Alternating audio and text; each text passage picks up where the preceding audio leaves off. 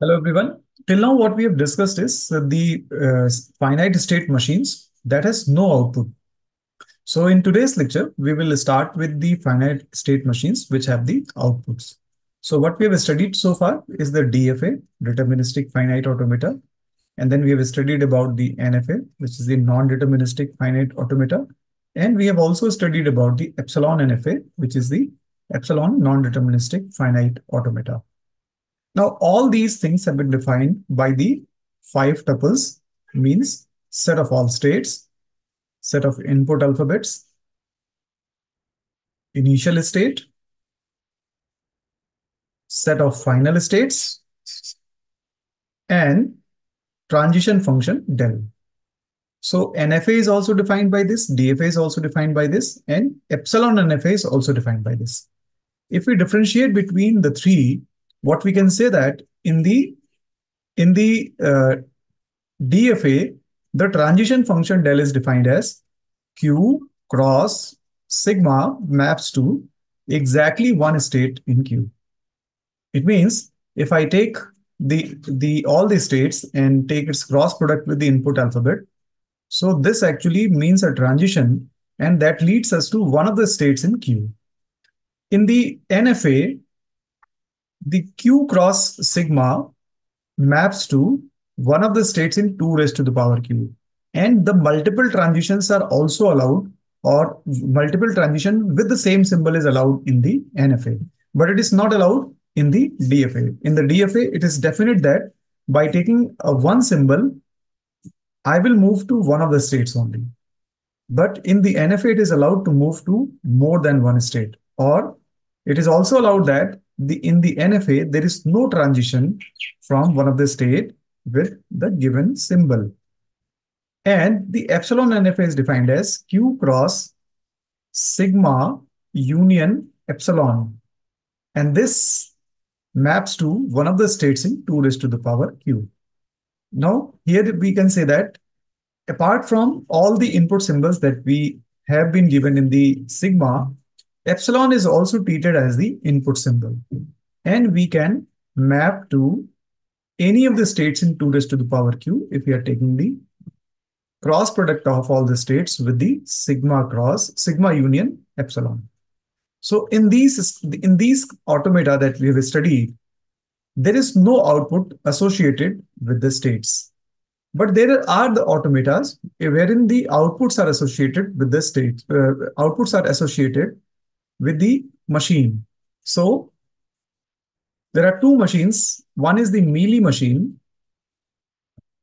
and the other one is the Moore machine. Sometimes we call it as Moore machine also. So Moore, Moore machine or Moore machine. In the Mealy machine, the output is associated with the transitions, and in the Moore machine, the outputs are associated with the states. So these are the two automata or finite automata with the output. DFA, NFA, and epsilon NFA are the finite automata without output. So from today, we are going to study about the Mealy machine and the Moore machine, which are the finite automata with the output. So let's see one of the finite automata wherein the outputs are associated with the machine. So let's say I have a state Q0 and I have the symbol A. And when I get a symbol A, I remain at state number Q0 and I produce the output 1. So if I'm writing like this, A oblique 1, it means that A is the input symbol and 1 is the output symbol. Okay. Similarly, if I get a B at state Q0, I produce an output 0 and I move to the state Q1. In the Q1 state, if I get a B, I remain at Q1 state only and produce the output 0. And if I get an input A, then I produce the output 1 and I go to state number Q0. So this is the finite automata with the output, wherein the output is associated with every transition. So this is the Mealy machine. This is the Mealy machine. Fine. In the Mealy machine, the outputs are associated with the transition that we have to remember. And then let's see a Moore machine or the Moore machine. In the Moore machine, the outputs are associated with the states. So for example, if I have the state Q0, then the output 1 is associated, let's say, with the state. And I have a state Q1 also, and the output associated with the state is, let's say, 0. So if I get a, let's say I remain at state number Q1, Q0, and then if I get a B, I move to state number Q1. If I get a B in Q1, I remain at Q1 state. And if I get a, then I move to state Q0. So this is the Mealy machine, and the other one that we just have designed is the Moore machine. So in the Mealy machine, the outputs are associated with the transition, and in the Moore machine, the outputs are associated with the states. So now let's formally define the Mealy machine and the Moore machine. So Mealy machine is defined by 6 tuples. So those 6 tuples are set of all states, input alphabet set, initial state. Okay, I just forgot to mention the initial state in both of these. So those will be Q0. So initial state, then after this, the transition function. So these 4 are same as what we have done in the NFA, epsilon NFA, and the DFA. But there are 2 more things associated with the Mealy and the Moore machine. One of them is the output alphabet set, that is delta, and the output function lambda. Okay, so apart from 4 things that we were taking in the NFA and the DFA, there are 2 extra things that we are taking, that is delta and lambda. So delta is the output symbol, set of output symbols, and the lambda is the output function. Lambda is the output function. Now you can also see that in the Mealy machine, we are not defining, or we are not taking any state as the final state. So that is also the difference between the NFA, DFA, and epsilon NFA and the Mealy and the Moore machine, wherein we are saying that the final states are not defined. So the DFA, NFA, and all those things used to be the 5 tuples, wherein the set of final state was also there. So, but we are not taking the set of final states here in the Mealy machine and the Moore machine. So this is the definition of the Mealy machine. And let's say that we have to define the delta, which is the output symbol, and the output function as well. Now, this is the given diagram, which is actually showing the Mealy machine.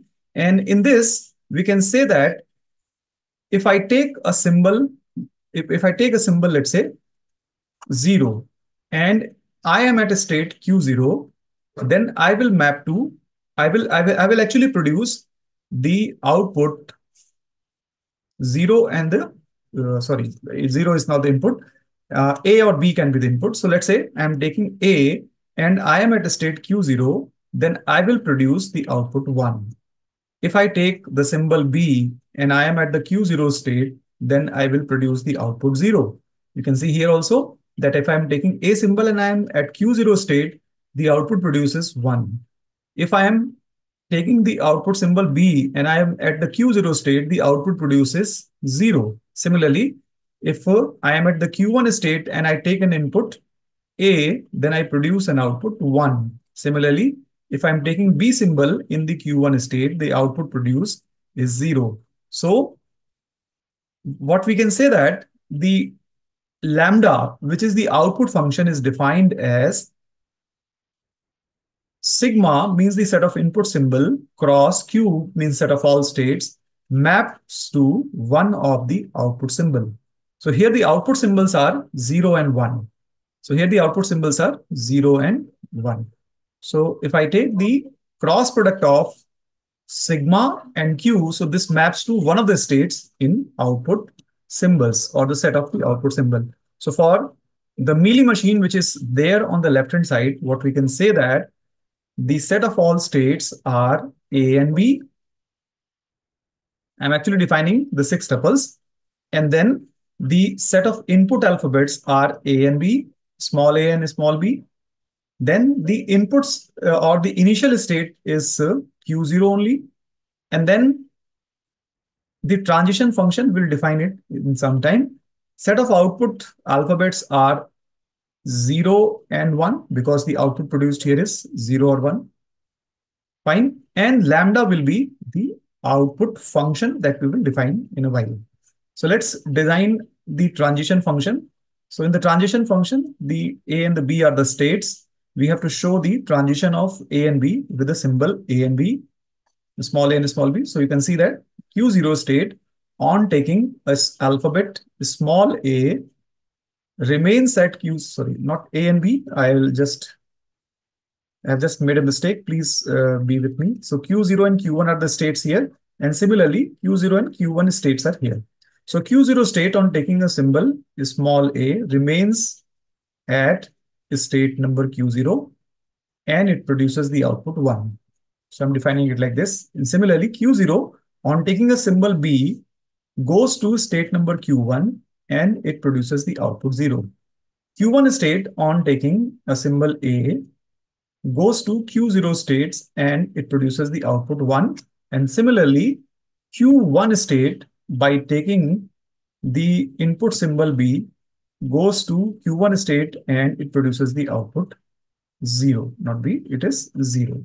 So this is the transition table for the Mealy machine, which is also defining the transition, which is also defining the movement with the input alphabet.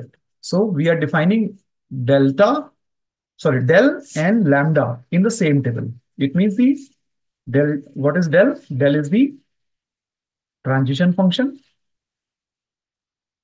and lambda is the output function. So in the same diagram, or sorry, in the same table, we are showing both the things, the transition function and the output function also.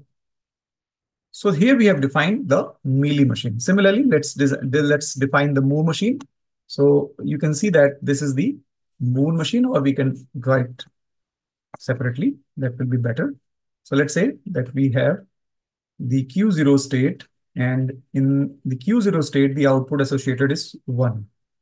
And let's say I have the Q1 state, and in the Q1 state, the output is 0. What we can say that if I get a symbol small a, I remain at Q0 state. If I get a symbol small b, I remain at Q1 state. If I get a, I remain at, I go to Q0 state. And if I get a b, I go to Q1 state. So this is the Moore machine wherein the output is associated with the states. Now, how do we define the Moore machine? Moore machine is the 6 tuple. Q is the set of all states. Input alphabet set sigma. Set of initial state only. So that is Q0. And then the transition function, output alphabet set, and the output function. So here, these things will remain the same as in the Mealy machine. So the only difference will be transition function, delta, and lambda. So we will design the transition function and lambda using a table. But what is the output alphabet set? That is also same as there in the previous Mealy machine. And that means the output alphabets are 0 and the 1. The input alphabets are A and B, and output alphabets are 0 and 1. So here we are saying that A and B are the inputs. If I am at the Q0 state, which is the initial state, using A, I will remain at Q0 state. But if I get B, I will move to Q1 state. And if I am at the Q1 state, with A symbol, I will move to Q0 state. And using a symbol B, I will remain at Q1 state. Now here I'm defining the delta, which is the output alphabet. So with Q0, the alphabet associated is 1, output alphabet. And with Q1, output alphabet associated is 0. So this actually completes the delta and lambda both. Now, how do we say what do we say about the lambda? Lambda here will be if I take the input alphabet and if I am at some state, let's say Q, then it actually gives us any of the symbol from the delta. It means it produces one of the output. So if I take input symbol and if I take its cross product with the state, it produces the output symbol because we will go to one of the state that will be having an output. So since the output are associated with the states, this maps to delta. It means the output alphabet. So this way we have defined the Mealy machine and the Moore machine. Let's do some transition of by taking some inputs. Let's say we have taken the input AABB. Let's see what will be the output for this. So I am at the Q0 state. Obviously, one will be output produced. If I take A, I go to state Q0 only, and one output will be produced. If I take another A, I will remain at Q0 state and one output will be produced. And then if I take a B, I will go to Q1 state and zero output will be produced. Now, if I take again a B, I will remain at Q1 state and output 0 is produced. So what is the output? The output is 1, 1, 1, 0, 0. What input I took? I took the input AA and BB. If I took the input A and BB, the output produced is 1, 1, 1, 0, 0. It means if I take a 4-length string as an input, 5-length string is produced as the output. So n plus 1, if I take a n-length string, the output produced will be n plus 1 length. I hope this is clear to you. Similarly, if I take some input, the same input, let's say, in the Mealy machine, let's say this is the Mealy machine. If I take the input here as AA and BB, let's see what output will be produced. I'll say that I